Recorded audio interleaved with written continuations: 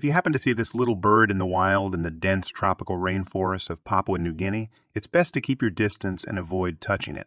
This small, brightly colored bird with striking orange and black plumage is the most poisonous bird on Earth, the Hooded Pitohui.